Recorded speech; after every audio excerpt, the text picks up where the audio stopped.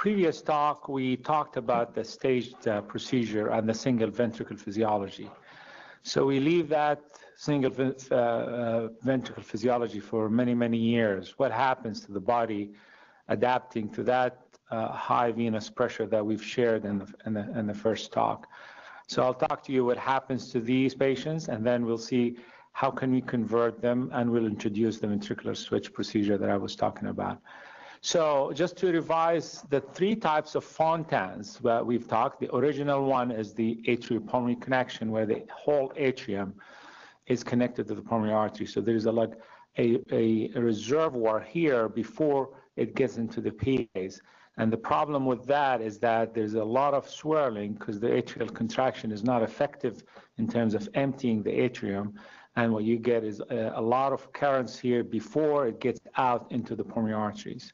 So with this is not working so well, the surgeons came about with something called the lateral tunnel procedure, which is basically making a wall out from the IVC up to the SVC and walling out this area from the rest of the single ventricle or the left atrium. So part of it is going to be is a plastic patch or a Gore-Tex, and part of it is an atrial wall. The problem with that also, we found out that it also creates hypertension on that atrial wall, and the increased wall tension on the atrial wall will cause arrhythmia. And also there is a lot of atrial scarring by creating this patch, and then also this will cause further arrhythmias, and we'll talk a little bit about what. The third, and that's what we use now, which is called the extracardiac conduit. That's what I've shared with you before, which is an extra cardiac tube from the IVC straight to the pulmonary artery, avoiding the entire heart. So when we look at the survival with those patients with venous-driven circulation into the pulmonary circulation, they actually don't do. It's not ideal. If you look at the outcome at 6 years, 30 to 40% would have probably not survived by then. And one of the reasons, this obviously includes the initial operative mortality of the Norwood procedure, which is the highest risk of the univentricular palliation.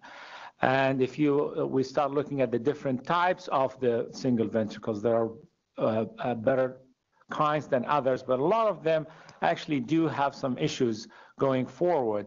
And if we look at how they start failing, so these are the different results of the venous hypertension that happens.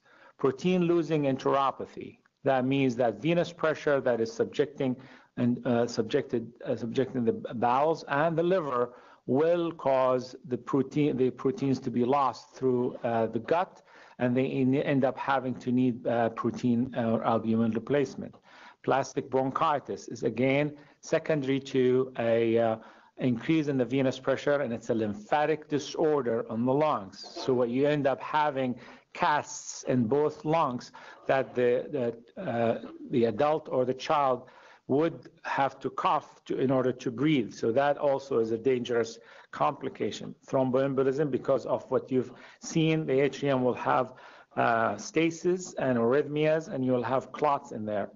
Arrhythmias in the atrium, and that you've heard a lot of it from Dr. Aziz, and I'll share with you some of the why these affect survival. The need of a pacemaker. This is not unusual in patients with univentricular hearts. When they start, the ventricular function starts to deteriorate, as well as the increasing atrial arrhythmias that sometimes needs to have a permanent pacemaker insertion, multiple reinterventions, and last but not least, you've heard the drug-induced hepatic fibrosis, but this is venous congestion-induced hepatic fibrosis that will lead to liver cirrhosis and liver dysfunction and liver cirrhosis eventually. And we found that 41% of Fontan patients were, only 41% were free of adverse effects at 40 years. So effectively, all Fontans will exhibit some sort of a venous hypertension symptom of some sort. This is just some depiction of the different types of problems that you can get with the venous hypertension. Obviously, there are some calcification, large atriums, liver cirrhosis and liver problems that you get from venous collaterals and some other complications that happens with these venous hypertension. Atrial dilatation causes atrial arrhythmias because of the dilated wall of the atrium, as well as there are scarring from the elevated, from previous surgery, as well as the elevated tension in the atrial wall, and that will cause atrial arrhythmias that would compromise the cardiac output because of the inability to deliver blood to the pulmonary circulation, thereby the left side of the heart. Dilated atrial chambers with arrhythmias lead to inefficient flow from the IVC to the pulmonary circulation. And you see here how the atrial reservoir is basically, it sits there. It's a huge chamber with a lot of swirling of blood as opposed to a full contraction. And that's what we see in atriopulmonary Fontans that we eventually have to treat. Does actually arrhythmia affect survival? Indeed, it does. And if you look at here, those patients with single ventricle developed arrhythmias will substantially be at worse survival disadvantage compared to those patients with no arrhythmias. So as a surgeon, what can we do for patients with systemic venous hypertension, chronic Fontan circulation? We have to tackle them one by one and see what the etiology of this. And this is what we really, and these are all high-risk procedures, and I'll talk a little bit about that. So if we have a valvular dysfunction, so that patient, before they get to the Fontans, they've had multiple operations to get to there. So we can consider a valve repair or replacement. If they have atrial arrhythmias, we need to do atrial arrhythmia surgery, which is a maze procedure, and I'll show some of the pictures of that. Inefficient circuit, like converting the patient who's got an atriopulmonary connection or a lateral tunnel to an extracardiac Fontan to allow for an efficient circuit. Aortic arch obstruction, which happens not infrequently also. We need to address that. Recruitment of the LV as a subpulmonary ventricle in unseptatable heart. This is the concept that I was talking about. This has been developed at the Cleveland Clinic, and this is what's called the ventricular situation. I'll talk about that towards the end of my talk. Ventricular assist devices is the final, which is usually done for ventricular dysfunction, possible transplantation at a later stage. So surgery in single ventricle, no compromise, no surprise surgery, because this is a high-risk procedure, and if it's not done by a team that knows exactly what they're doing, the chances that the patient is not going to do well. All cases are redo, and most of them would have had at least 3 operations. You've heard from me in the previous talk about the 3 stages until we get to the Fontan, and some of them are more than 3 operations. So this will be the 4th reoperation on the heart. Sternal reentry must be planned before surgery. All cases should have at least a CAT scan. And also we have to consider alternate site of cannulation, because we might get into one of the chambers of the heart that will derail the operation if we're not ready to go on a cardiopulmonary bypass in an alternate way, not from the heart itself. Anatomy is variable because also there are multiple single ventricle anatomy. Collateral management is important, and that's why we sometimes utilize cooling and lower circulation. Myocardial protection is amazingly important. If you go into the operating room with a compromised ventricular function, you got no possibility of losing any of that ejection fraction. If you do, the chances that patient will not come out of the operating room on their own heart. So that myocardial protection is important. Collaterals are there. They're going to wash your cardioplegia. They're going to warm the heart. And if that happens, the heart is not going to be protected, and it's going to fail at the end of the operation. Larger adherent atrium, which we've seen because of the large reservoir, and could be the 6th or 7th sternotomy as we were talking about. This is the classic maze procedure, which is basically a series of incisions. Originally it was incisions. Now we use them with cryoprobe to separate the different sources of atrial activity, and we leave only the sinus node and the AV node. So there's only one track for these different foci in the atrium, and we leave only the slower one, which is the sinus node, which goes straight into the AV node, and that's about it. We cut everything else, or we freeze it in another way. We actually ablate the conduction. The different anatomies need to be known, because for the surgeon, going in, you need to know exactly where are the lesions and how are you going to manage them. So you got to study before what was the original anatomy for that single ventricle, so you can put the appropriate lesions when you go forward. This is how we look at it. We open the right atrium. When we do this, we do the freezing lesions. And I don't want to go into the details just for the sake of time. These are different type of lesions that we do, depends on the anatomy itself. And it does work. This is actually the freedom from recurrent arrhythmias when we do a MACE procedure.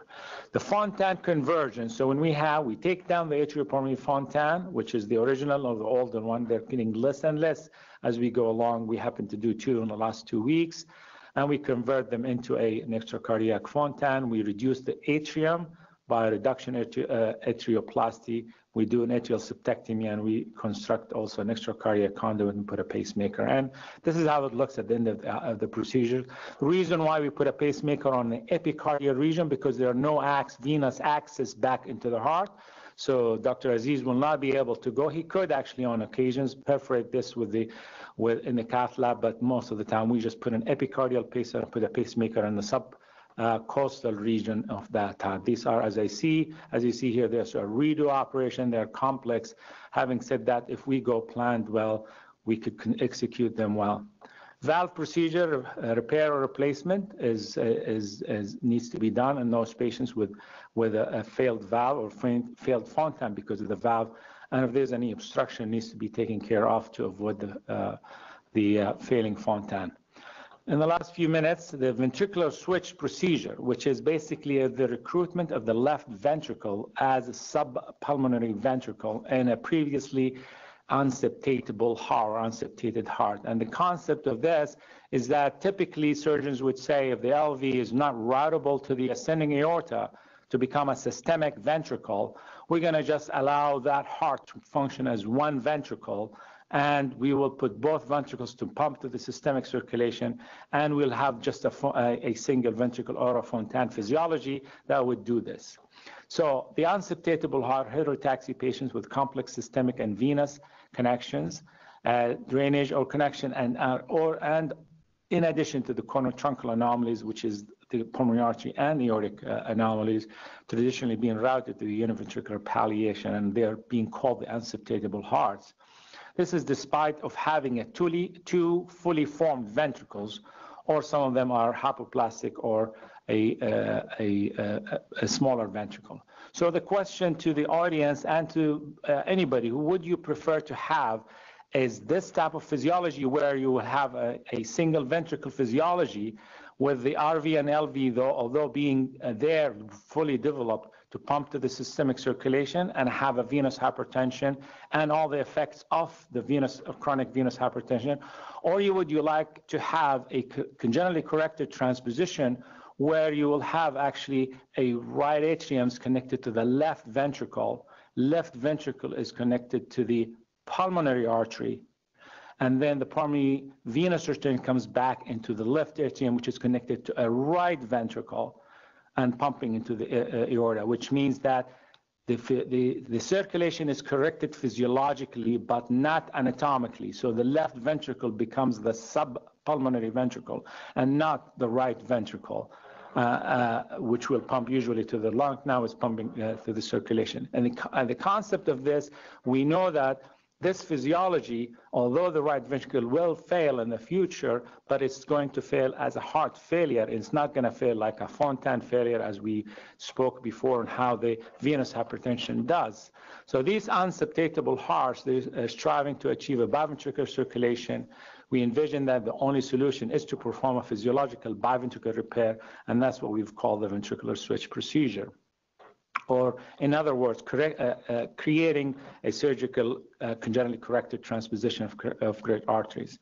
So these can be done in heterotaxy, double outward right ventricle with a remote VSD, abnormal situs, as well as crisscross hearts, univentricular hearts with unusual anatomy and abnormal systemic and pulmonary venous connection that sometimes are not amenable to septation.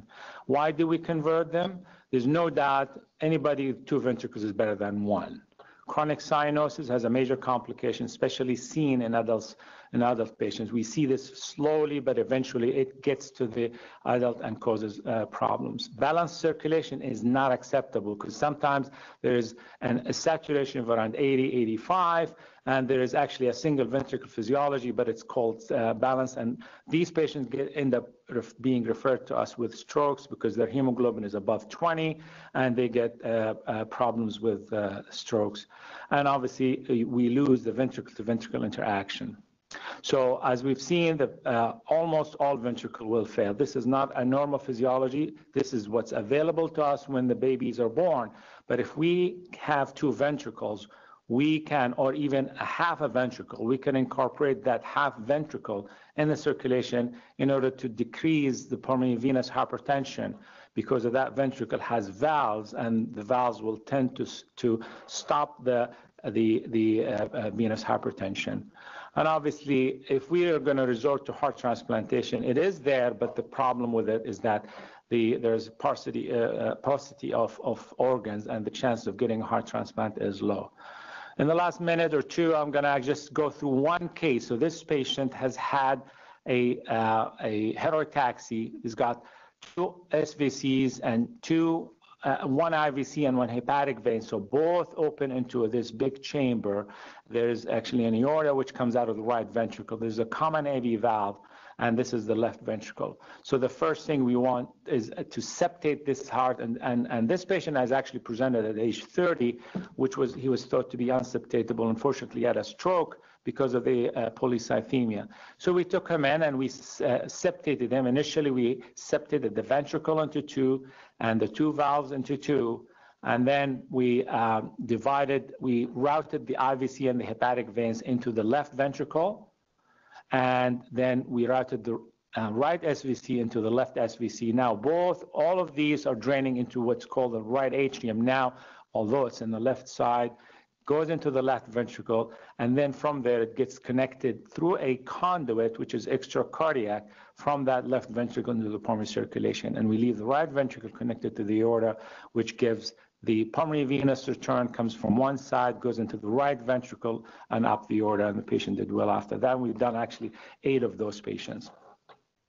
The last thing is basically when you're stuck with a failing Fontan that cannot be helped neither with a ventricular conversion, Fontan conversion, or one of the surgical procedures that I've talked about, then we have to bridge them with an assist device and possible transplantation. The problem is that they present a major problem for transplantation because they end up presenting both with liver and heart problems. And to coordinate a liver transplant and a heart transplant in those patients is not something easy, and they have multiple organ involvement, and that's why these patients don't do well with heart transplantation. Thank you very much.